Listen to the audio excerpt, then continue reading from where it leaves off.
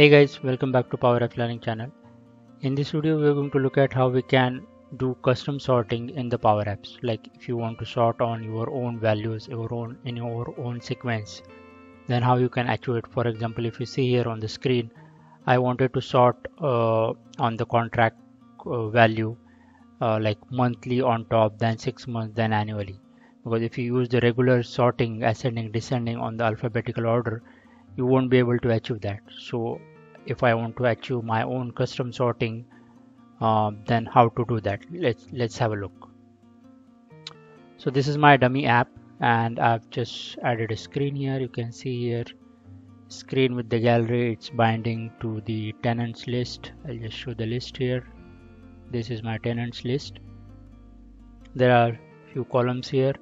I've showed few of the columns here in the gallery, and as I said, I want to achieve this sorting on the contract column. This is my contract column, and I want to have the monthly, all the monthly records on top.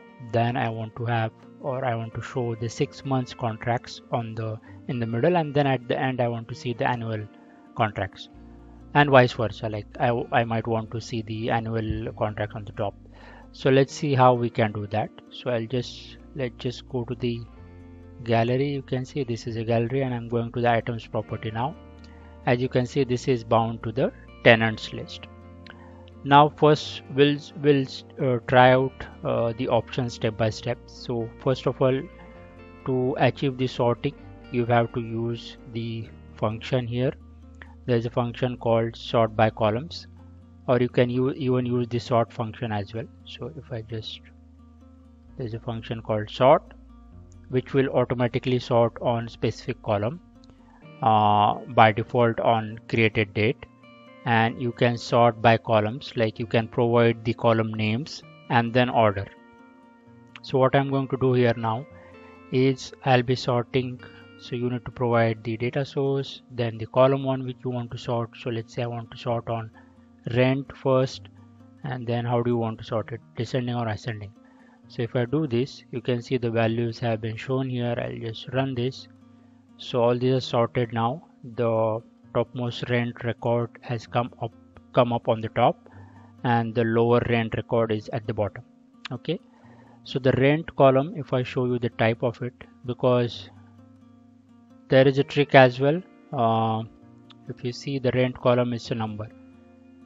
So here in the PowerApps, when you are performing sorting on the gallery using this sort by function or sort by column, you are able to sort on text column, number columns.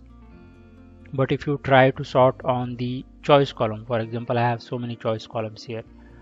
Usually if you have a status column or any other column, approval status or anything else, you prefer choice column, or you create it as a choice column.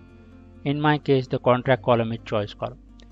So when I was trying to sort on the contract column, so if I just copy this text and put it here, so ideally it should have worked, right? Like it should have allowed me to sort on the contract column and just regular alphabetical order for my contract values, which is 6 months, monthly, annually. But it is not working. It's just throwing an error. So if I hover on it, it is just saying cannot sort on the expression type. But the problem here is the contract column is a choice column. When you pull the data, if you look at it, and let me just show you here, I'll just put it back as tenants only. So if you look at the data, the contract is a record itself.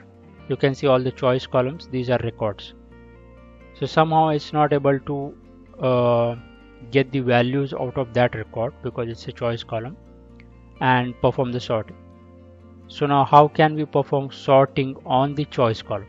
So there is an option for that as well. What you need to do is you can use add columns function. So we'll create a dummy column on fly, on demand. We'll create a dummy column, and we will store the contract value in that dummy column. So what I'm doing here now is, see here, sort by column, tenants. Well, you have to use another function now, add columns.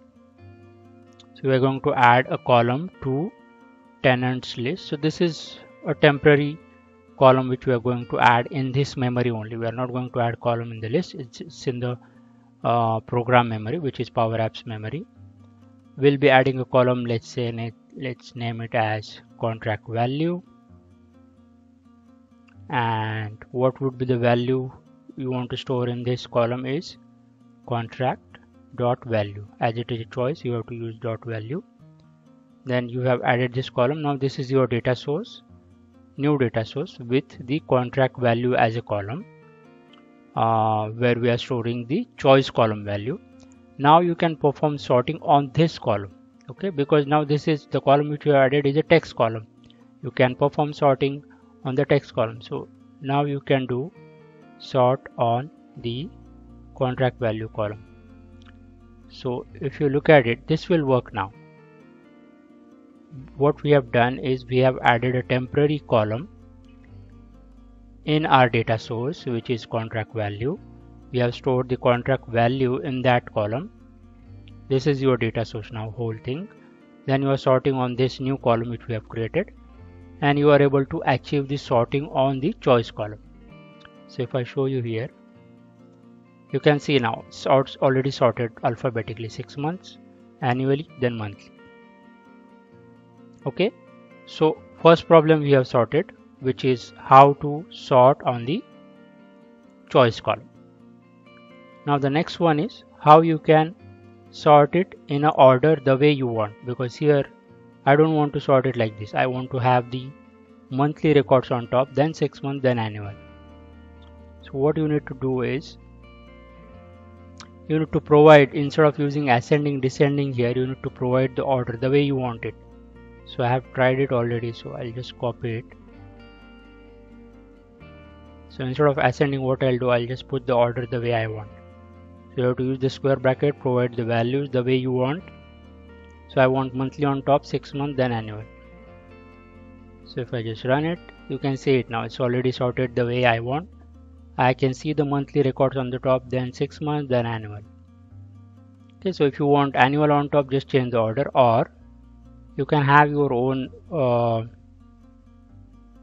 variable. Like let's say I'll just add an icon here, and what I've done on this icon, I have created a local variable which is sort ascending.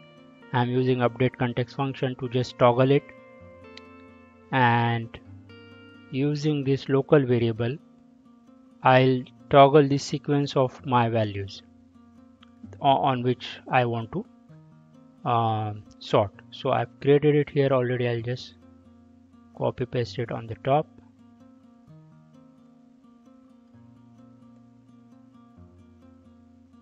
So if you look at it now, what I'm doing, I'm checking, okay, how is the sort, how is my local variable, is it true or false? If it is true, sort in a sequence, first on monthly, then 6 months, annually. If it is false, sort it first annual, then 6 months, then monthly.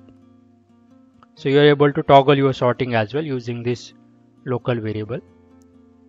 So if I just click on this now, you can see annual on top, then 6 months, then monthly. If I click on this again, monthly, 6 months, annual. I hope this is clear now. What we have done is we have sorted out two problems here. One is how you can sort on choice column. So by default, there is a problem, there are limitations, we are not able to do it. You can add a temporary column using add columns function, add a text column with the value of your choice column, and then sort on that text column. You will be able to do that. If you want to achieve the custom sorting on your own, in your own sequence of values, you can do that. Instead of using ascending descending, just provide the sequence of your values, how you want to sort it. You can see it here, and you will be able to achieve it. So just try it again. Well, that's it in this video. I hope this will help you guys. Thank you so much for watching. If you like the content, just subscribe, share it, and I'll come up with another video probably next week or soon. Thank you so much. Bye bye.